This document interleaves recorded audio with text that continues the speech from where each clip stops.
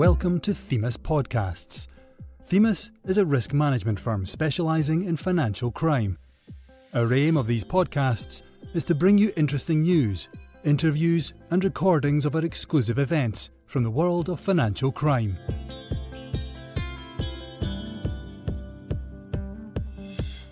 Detect and disrupt. Intelligence sharing to tackle modern slavery and human trafficking. In this podcast we are joined by George Xinaris, Intelligence Manager at NatWest Group's Threat Mitigation Unit, and Nick Mays, UK Manager of Global Security at Western Union. Both have extensive experience in public and private sector intelligence sharing and leveraging data to tackle modern slavery. We discuss the challenges faced by organisations as well as the best practices businesses can enact to ensure that when they detect signs of modern slavery and human trafficking, these crimes are swiftly disrupted. Hello and welcome to this Themis podcast, Detecting and Disrupting Modern Slavery and Human Trafficking. Today I'm joined by Nick Mays, who is the Law Enforcement Outreach and Investigations Manager for the UK at Western Union, the world's leading international money transfer business. Nick joined Western Union from the Metropolitan Police's National Terrorist Financial Investigation Unit. We are also joined by George Xinaris, who is the Intelligence Lead at the Financial Intelligence Unit at NatWest Group. George is also a former Metropolitan Police officer, where he served on the Proactive Money Laundering Task Force and the Fraud Squad.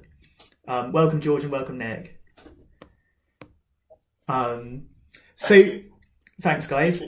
So the purpose of today is to explain how firms can leverage their own data to help identify the signs of modern slavery which sit within it and help tackle the problem, and dealing with the public-private partnership, which is very much the emphasis on tackling this problem and making law enforcement aware of it. So George, I think starting with you, it'd be really interesting to hear your experience of public-private sector intelligence sharing about modern slavery and human trafficking, and where you find the best practices are in this sort of method. Yeah, no problem. I think in the grand scheme of things, all the public-private partnerships that are out there at the moment, this is probably one of the strongest thematic areas that we have. It has been going for quite some time. I think pretty much when the Joint Money Laundering Intelligence Task Force started. So we have a really well-developed understanding of the different typologies involved in modern slavery and human trafficking. And that's developed over the years, and that collaboration has worked really well. For me, I think the main thing to consider when you're exchanging intelligence is making sure we use the intelligence cycle. So for me, it's very important that we understand what's directing us to look in certain areas. What's guiding us to look at particular themes. Is it the national risk assessment? Is it requests from members of the government that have seen it as a priority, as Theresa May did back a few years ago? And then making sure that we collect that information from the right sources. And obviously law enforcement is a key area for that, who add the context to what we're seeing in a financial institution. I think looking at external industry bodies as well, and the GLAA who monitor a lot of those key industries, it's very important to get those insights, and also just public source information that we see out there is very useful. And then the next part for me is really making sure that as a group we analyse that information, make sure that it's useful, accurate, and we disseminate it in a timely way and in a method that would suit that target audience, and so they understand what they need to do with it, and how relevant it is to what they're doing and what they're seeing. And then I suppose the big thing is how we react to all of that. So what feedback are we giving each other around that intelligence, and how does it impact on what we do going forward as a group and in our respective organisations, and how can we do it better next time? And what have we learned from those lessons, from those cases that we've analysed? So for me, that's like the key aspect of what we're trying to achieve in this sort of partnership forum. Sure. And I mean, when you're going through that sort of process, what are the sort of typical intelligence points you tend to find you're sharing? So I think there are key payment references that we might see, or types of transactions that we might see, and a lot of it is to do with the behaviour of the actual participants as well. So, for instance, we might be looking at certain payments to adult service websites where women are sexually exploited and advertised, looking for a disproportionate amount of payments to things like cheap airlines and coaches. So a lot of those things, when you bring a lot of those indicators together on their own, they are not particularly suspicious, but if you bring them all together, that's where that suspicion would be created, especially when it's above the normal distribution curve. So those are the sorts of things that we would exchange intelligence on. And also, we'll also talk about ways our respective organisations will try to educate staff to make sure that we are able to detect those indicators. Right, thanks. And so, Nick, I guess from your point of view, in a money service businesses, your risk profile is slightly different. How do you find the process of public-private sector intelligence sharing, given your role at Western Union? Well, it's interesting. It's interesting what George was saying, particularly whether it's around analysing adult sex websites or cheap airlines. Risk indicators such as those, which perhaps in isolation might not be hugely significant, but then if you aggregate those risk indicators with information intelligence through other partners, through say the Joint Money Laundering Intelligence Task Force, then those risk indicators can evolve into clear or clearer red flags. So I think just kind of following on from what George was saying there. I mean, there's the operational. I'll call it the GIMLET, the acronym for Joint Money Laundering Intelligence Task Force, and then there's the strategic side of things. So I think probably globally, the GIMLET is probably renowned for providing. I mean, this has been legislated for. The GIMLET provides a legal gateway through which law enforcement and financial institutions can share personal and financial data around priority crimes, one of which is modern slavery, human trafficking. And then there are the strategic expert working groups, one of which is the modern slavery, human trafficking group. So I think from an operational level, where live cases are discussed, we receive law enforcement requests in relation to ongoing live investigations. This is fantastic, and it gives, as far as George is concerned, within the NatWest group or at Western Union or the collective of other financial institutions, it gives us a sort of unique and unparalleled ability to be able to assess our exposure to these crimes and then employ the necessary risk mitigation actions. But I guess perhaps because the GIMLET has been running now for some years, since 2015, I think a possible challenge exists around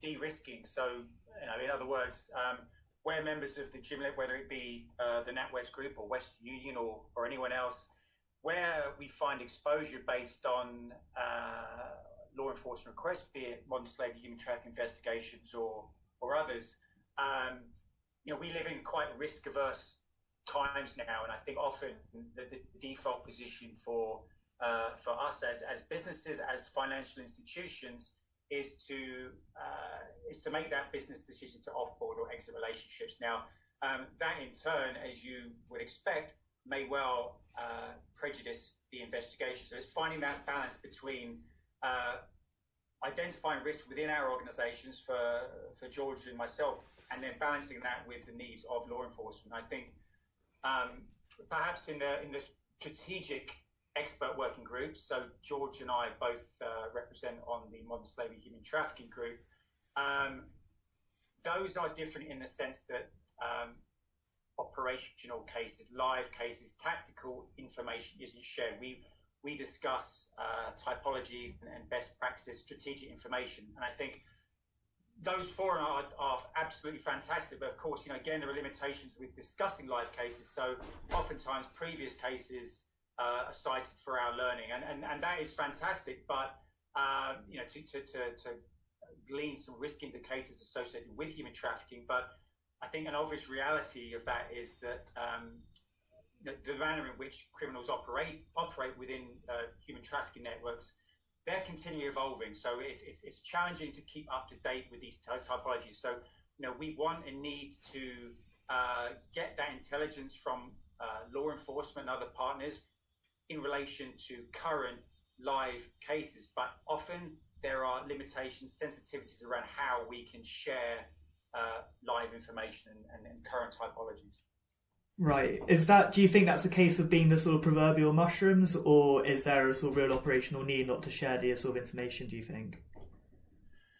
I think it may be both, and I think perhaps in the context of a global pandemic, it's probably George may well attest to this himself. I think there has been somewhat of a decrease in the number of cases that have been brought to the gym table. Now, that may well be the case of the practicalities and challenges that COVID has brought, but equally, one might be somewhat cynical and say, well, if law enforcement are bringing live cases to the table where they have a captive audience of a collective of financial institutions, they are businesses, and they will make business decisions based on risks. So, is there a challenge there with our law enforcement perhaps arguably reticent to come to the table, knowing that a business will make a business decision based on their current or perceived actual risk of that investigation?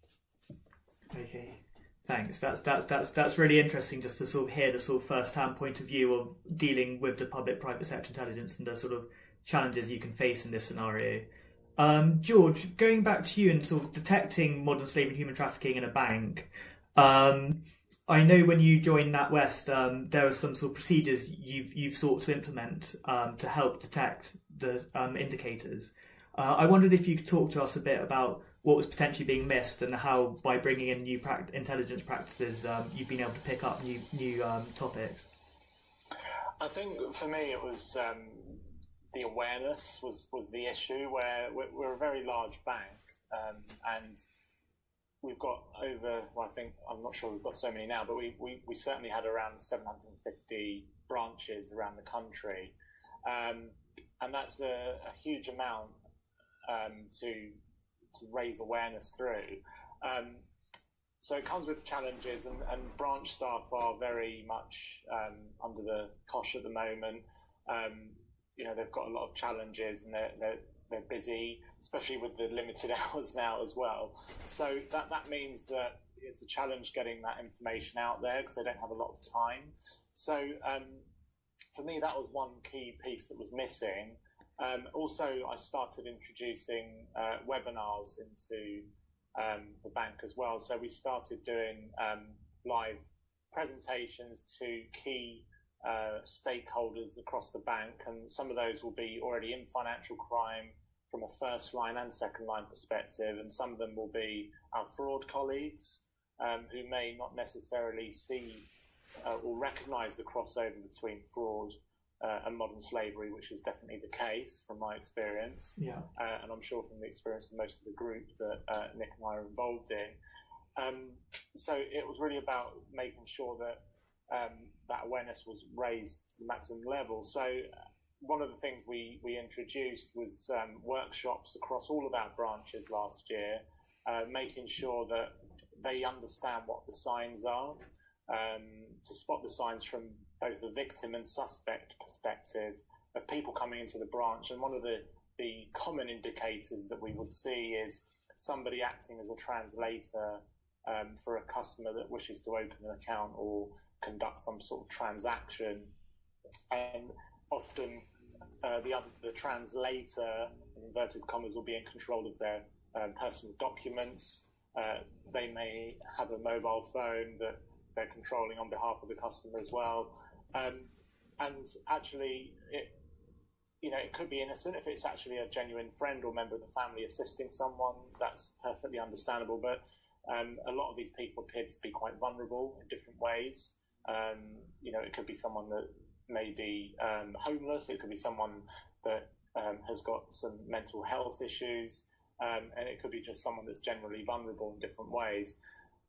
So we wanted to make sure that our staff were aware of that, and we found that when we conducted the workshops, which some of them I participated in, people had seen this sort of methodology and behaviour in the branch and didn't really think about modern slavery. We made sure that there was lots of resources on our intranet available. So if you typed in, modern slavery or human trafficking, lots of guidance will come up that we prepared in our team.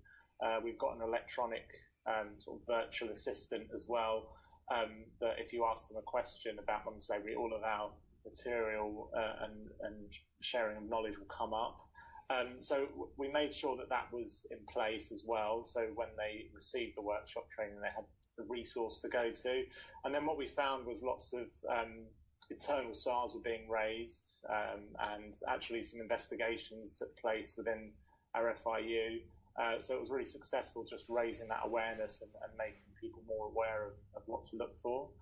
And one of the things that our bank does, and I'm sure other banks do as well, is if we have someone that's coming into a branch that is trying to do all the talking for someone that apparently can't speak English, we will make sure that the customer is the person we deal with, and we'll use a language line that we have in place to make sure that they're routed through that language line and dealt with directly, where there will be a translator on the call to help direct them into doing whatever they need to do in the branch. So that's an example of the type of awareness raising that we took part in over the last couple of years.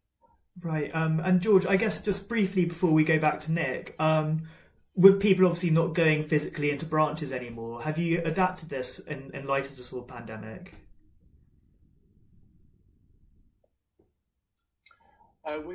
Sorry, was that aimed? Sorry, that was aimed at you, George. Sorry, yeah, just I guess because yeah. So I think what we have done is we've tried to introduce a more proactive approach to detecting things, because obviously, as you said, people are going into branches less and less, but they are still going into branches, and so as a team, as an intelligence team, us being aware of what indicators to look for, we're now trying to produce a tool that helps us proactively detect customers that may be victims or suspects of modern slavery. And sometimes it's very hard to differentiate between the two, because there is an element of control over those accounts that are being operated.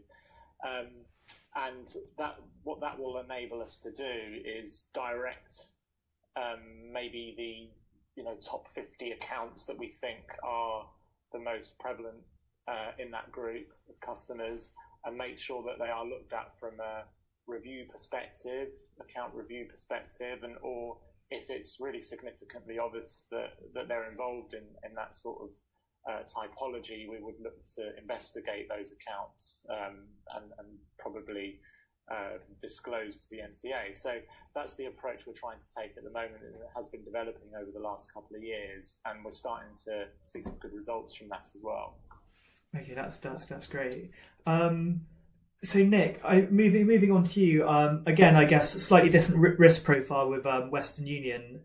How are you looking to detect modern slavery in the business? I'm thinking in particular when you have migrant workers sending remittances back, for instance. What have been the sort of challenges you're facing, and what are you looking to detect? Yeah, I mean, starting off with migrant workers are a significant customer segment for us, and there are numerous permutations of sending money from A to B, and Western Union is it's a global leader in cross-border, cross-country money transfer, and a lot of our products and services are geared up for those migrant workers. And just in the UK and some of the big cities, there are huge diaspora of migrant workers looking to send money back to their home countries. And let's not forget that, I don't know what the figures are, but a significant portion of the world's population still don't have access to mainstream banking infrastructure. So I think that the common public, or not just public, but throughout the public partnerships we engage with, the perception is that Western Union largely operates a number of physical agents, and one would go into an agent with cash to send money, and that would be received at the other end. That is true, and it's a vital, essential service, especially for the migrant workers, as you say. But in addition to that, we have a network of agents located in like 200 countries and territories. We operate digital channels. We can send and receive money through mobile wallets, and then we provide payment solutions for businesses as well. So the reason I say that is because we have a huge global presence, huge network of agents, and with that comes huge responsibility. And I guess we have an advantage, if that's the right word, from a kind of a public-private partnership and risk mitigation. We have a kind of a unique global helicopter view of all transactions. So we're not a bank. We don't operate accounts currently in the sort of the banking sense. But in other ways, we are a closed loop Western Union. There is a sender and there is a receiver. And I think just going back to your question about how we can detect illicit transactions in our network, we won't just look at Nick sending money to George or George sending money to Henry. Well, who else has Nick been sending money to, and who in turn has George been sending money to? And very quickly we can build out the consumer network and identify risks and questionable activity within those networks. And I think, particularly from a modern slavery human trafficking perspective, Western Union has a bespoke and very developed anti-human trafficking initiative, and I guess the central pillars of that are based around, and it goes back to what we were talking at the start, in relation to the numerous public-private partnerships that George and I both engage with. The central pillars of our anti-human trafficking initiative are engagement with law enforcement, because George and I both come from a law enforcement background, so we know and recognise the value of the intelligence that law enforcement can provide, and we have a very robust compliance regime. But we use the intelligence from our law enforcement partners to augment our already robust compliance regimes. So we have that relationship with law enforcement. Essentially, they know or suspect who the bad actors are. We work with non-profits. We work with industry peers around that. So having those pillars is essential to our anti-human trafficking initiative. And I think before we went on air, you talked about recently we've had engagement with a non-profit, the Child Q Coalition, and you'll know their mission is to they're US based, and their mission is to rescue children from sexual abuse by building technology for law enforcement. But they've worked with Western Union and working with provided unique data to supplement our anti-human trafficking initiative. So I think, in answer to your question, it's not just being siloed and approaching the issues and challenges in one sense. I think the key is to engage a whole host of different partners and to use that to constantly upgrade our current risk mitigation tools. It is a challenge, just as I say, just by virtue of how big we are, where we operate. But these working partnership with all these different organisations is paramount to our initiatives. Okay, because I think it'd be really interesting to sort of have sort of understanding of what is a sort of typical red flag sort of thrown up in terms of a modern slavery red flag in your business, and then the sort of process for dealing with it. Well, I mean, again, Western Union's products and services are, we are an unwitting financial enabler of many different crimes. That's a reality. But what's important is what we do, the systems we put in place, and who we work with to mitigate those risks. So I guess in answer to your question, and this is probably one of the benefits of the Modern Slavery Human Trafficking Jimla Expert Working Group, because I believe I made reference to this at one of the groups, and it was an example, a case study based on an historic case, and it's in the realm of sexual exploitation. So, for example, and this probably feeds into your question on migrant workers as well. So, an issue for not just West Union but financial institutions is vulnerable Eastern European women being trafficked through mainland Europe into the UK through a variety of different means. Now, George had alluded earlier to adult sex websites, that sort of thing. Now, I'm sure the NatWest group and we do plenty of open source research around this. A risk indicator in this context might be, okay, there may well be multiple different consumers who are using the same telephone number. There may be multiple consumers using the same address or ID. And because Western Union's network is so prevalent, we can almost, using financial data, using the financial transactions, we can almost track vulnerable women, victims from source country, follow look at their transaction through mainland Europe into the UK. And it's a sad reality. And this, I guess, this has taught us that, a lot of times these women, these vulnerable women, are commodities, and the organized criminal groups use these women as commodities, and through financial investigation we can track their movements through Europe into the destination country. So I guess what the challenge is now, in my opinion, and this is just my opinion, there are very few red flags, in the sense that if you see this, that equals that.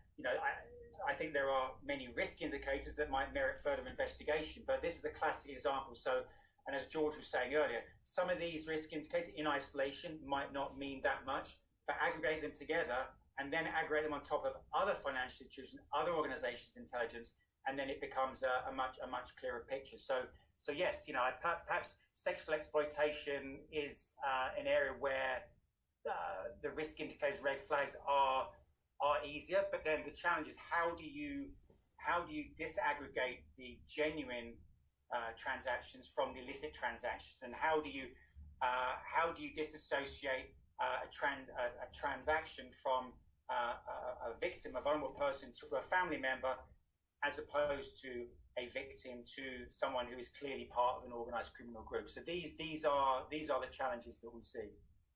Okay, great. Thanks, Nick. And I think that's really good overview of why the sort of public-private partnership is so important, given the access to data that firms such as Western Union or NatWest will have. You can see why it's so vital for law enforcement. I think just in the sort of last 5 minutes, it'd be really interesting, just I think for our listeners, to understand a bit more about what is the best way of ensuring a smooth operation with the sort of public-private partnership and the sort of smooth reporting lines. How is it best for firms to engage with the public sector? George, would you be able to take that? Yeah, I think for me, we've got a good relationship with law enforcement and the public sector, but I think what's missing, and it's something that can't be helped in many ways due to the current financial situation we find the globe in at the moment, but there needs to be more resources in law enforcement in order to conduct financial investigations, and that's not just the police. That's the wider law enforcement areas, because unless you've got someone that's really looking at the finances behind a particular typology that's been investigated, there's not a lot we can do as financial institutions or money service businesses to help them understand how those typologies are emerging.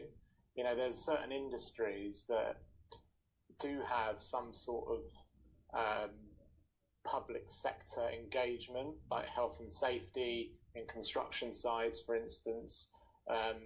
You might see different organisations, industry bodies involved in certain high-risk industries. But unless they know what to look for and they're looking at the finances behind what they're seeing, it's very difficult for us to detect that. So I think in order to make it work more smoothly, the government needs to invest more in that financial investigation side of things. And I think also Nick alluded to it earlier about us de-risking customers, and when you look at the typologies in modern slavery, there's lots of crossover with fraud, and there's certain automated tools that many banks use that when a customer has been exited for fraud reasons, which a lot of these victims would have been, when they try and re-enter, they're immediately stopped without any actual human interaction. So that creates a problem in itself. You have financial inclusion issues to think about, the reputation of the bank, and there are genuine people that want to reintegrate themselves with the financial community, and they're unable to do that because of what's happened to them in the past. So it's very important we work also with charities that want to help people do that, so we can understand who are the genuine victims that need help and how can we reintegrate them and not penalise them for actually being victims of something. So I think having all those different industry bodies and charities and the public sector working together, I think those for me are like the key things to make things work better in the future. Great, thanks George. Nick, we've got about a minute left before we need to wind up. It'd be great just to hear any other observations you have about ensuring a sort of good relationship with the public sector, and how this is necessary for disrupting modern slavery within a business. Well, I think from a Western Union perspective, I think a lot of the time everyone has heard of Western Union, but it's not always. I think for us, dispelling some myths is key, and just getting over the point of this is who we are, this is what we can provide, and just dispel some of those myths and kind of try and engender a bit more trust, really. And what George was saying, this crossover, whether with fraud or other crime types, is key. And I think, just in human trafficking, the terminology is vast. There's human smuggling, human trafficking, organised immigration, crime, child exploitation, domestic stuff. There's a whole gambit of terminology around this. And as George says, there are definite convergences with other crime types as well, be it fraud or anything else. So it just makes a challenging environment even more so. But and I think those two are key for me, as well as having those good information sharing gateways between public and private. Understand the terminologies and the threats and the future threats, and the de-risking I've already alluded to as George. Great, thanks Nick. That seems like a good place to end the discussion for now. I'd like to thank Nick Mays, who is Law Enforcement Outreach and Investigations Manager at Western Union, and George Xinaris, who is the Intelligence Lead at the Financial Intelligence Unit at NatWest Group, for joining us today on what has been a really interesting discussion. Thanks both, and thanks very much for tuning in to this Themis podcast. And I hope this has been an informative and valuable podcast for you. A quick shout out, if I may. As a public-private research project, we are developing an industry-wide response, and so we are keen to speak to as many financial institutions as possible so that we can understand current and best practices. Whether you work for a bank or building society, an investment manager, an insurance house, an accountancy firm, a money service or payments business, a regular or crypto exchange, or any other financial institution, we want to hear from you. If you'd like to either participate or sponsor this research, please do get in touch, and we would love to talk to you and your team about what you are currently doing to either detect or prevent any links to modern slavery and human trafficking. You can reach me on henry.williams@themisservices.co.uk, or find out more via our research website www.crime.financial/MSHT. Thank you for listening to the latest Themis podcast. We hope you found it interesting and informative. If you would like to find out more about Themis, get in touch with us via our website www.crime.financial. You can also subscribe for future news and interviews.